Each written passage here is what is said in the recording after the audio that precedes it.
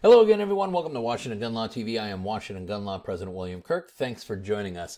Listen, we've been beating this thing like a dead horse, which is the issue, the ongoing scavenger hunt that the ATF is out looking for triggers.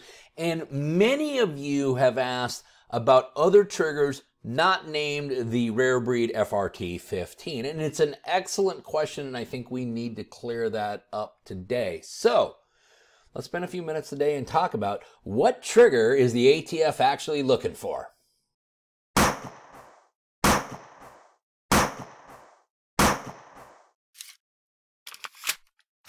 Okay, before we get going down the road we're going down, proud to announce that this video is being brought to you by Legal Heat. That's right, the nation's largest educator of concealed carry classes. Legal Heat has educated more than 200,000 individuals nationwide since they started business in 2005. For my Washington viewers, they've already educated 4,000 of you out here, and they got plans to do thousands and thousands of more. My Washington folks, you can find a class at any one of these locations right here. For those of you viewers outside the state of Washington, check them out at mylegalheat.com. That's mylegalheat.com. You're going to be able to find a class somewhere real close to your backyard. Now listen, if you find a class and you want to sign up, go ahead and use the promo code Washington Gun Law. That is Washington Gun Law, all one word, and you will receive 10% off any class you sign up for. For more information, visit them at mylegalheat.com. Okay, so the issue we're talking about today, we keep dissecting this into smaller and smaller pieces, is what exactly is the types of triggers that the ATF is actually out there looking for. Because the Rare Breed Forced Reset trigger is not the only trigger to use technology to try to increase the rate of fire. And the ATF is obviously aware of many of these, and they have begun cracking down on some of them. Now, this is not going to be an exhaustive list. I understand that there's all sorts of these triggers out here. What we're going to talk about today is 3 triggers in particular. We're going to talk about the Rare Breed FRT-15, a trigger that we've spent a lot of time talking about, as you know from all of these videos here. We're going to talk about another trigger called the Wide Open trigger from a company called Big Daddy Unlimited. And then we're going to talk about binary triggers. Binary triggers, I know Franklin Armory has produced. There may be some other producers of the binary trigger. Okay, the first 2 are the 2 that the ATF is absolutely positively after. The first one, of course, is the Rare Breed Forced Reset trigger, or the Rare Breed FRT-15. Now, this trigger has been the subject of a series of videos that we've done. This is a well-publicized problem. We know that Rare Breed was raided. We know that the sales records were obtained, the shipping records were obtained, and many of you around the country, otherwise lawful and responsible gun owners, are already receiving visits or nasty little letters from our good friends at the ATF to talk about this trigger. So we kind of know the status of that one, and we really don't need to beat that one to death. Now, there is another trigger. There is another trigger that I do want you to be aware of, because ATF is definitely hot to trot on this one as well, and that is the Wide Open trigger. Now, from a technological standpoint, I'm not really certain what the difference is between the FRT and the Wide Open trigger. I'm sure it's really cool technology, and it absolutely is intended to increase the rate of fire.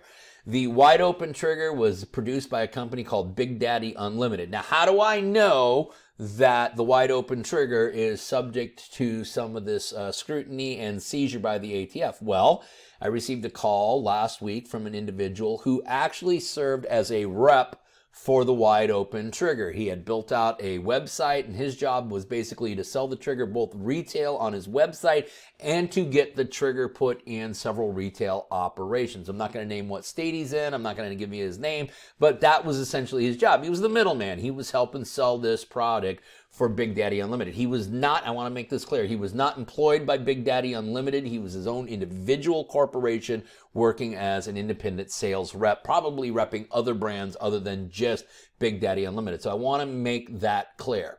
He contacted me to let me know that 3 people who had purchased these Wide Open triggers from him directly from his website had now received letters and or visits from ATF agents. They were scattered throughout the country. I don't recall which state they were in, but they were basically approached and treated by ATF in exactly the same fashion as anyone who purchased the Rare Breed FRT. So it is very clear right now that the ATF has a beef with two particular triggers, and that is Rare Breed's FRT-15 and Big Daddy Unlimited's wide open trigger. Now, both of them were very popular items. They sold a lot of them, and yes, at the time that they were selling them, at the time you may have been purchasing them, they were lawful products to sell. They were lawful products to purchase. The ATF now has since changed their mind and now want to reclassify them as components of machine guns.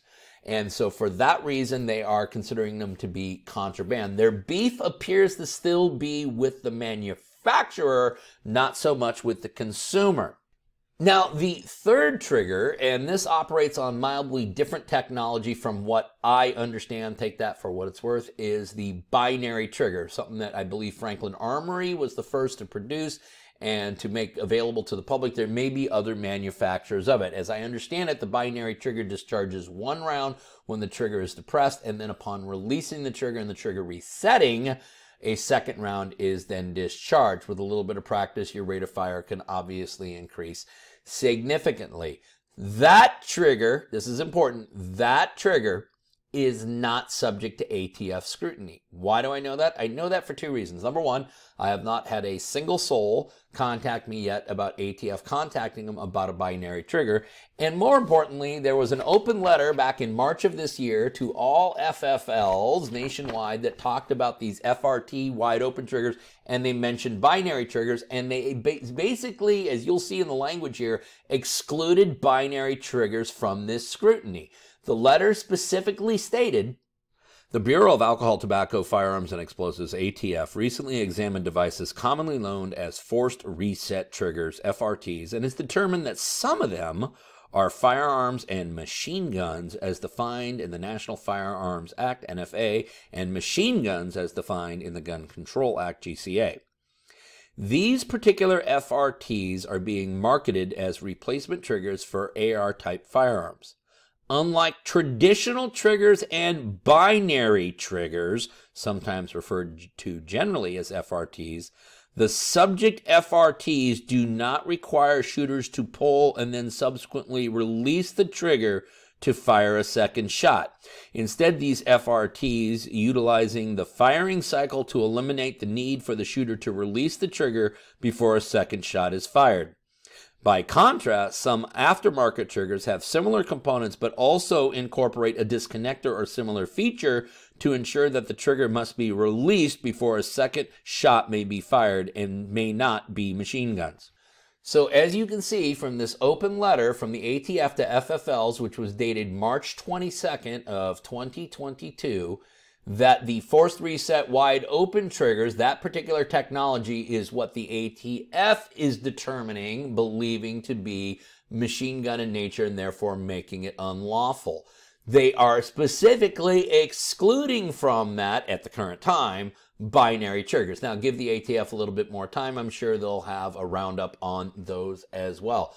So currently, if you have purchased a Rare Breed FRT-15, if you have purchased a wide open trigger from Big Daddy, and in particular, if you purchased them on Gunbroker from a guy named Rifle Remedy 2000, rest assured, you in all likelihood will receive a visit from ATF. Do you need counsel for that? That's a decision you need to make. We have done a few other videos about that. I encourage you to check those out and make a decision for yourself. Listen, in the meantime, you may have more questions about this trigger stuff or anything else related to your Second Amendment rights, and if you do, don't ever hesitate to contact us at WashingtonGunLaw.com, or of course you call us directly at 425-765-0487. Now, let's remember, part of being the lawful and responsible gun owner, like we talk about all the time at Washington Gun Law, is to know what the law is in every situation and how it applies to you in any instance that you may find yourself.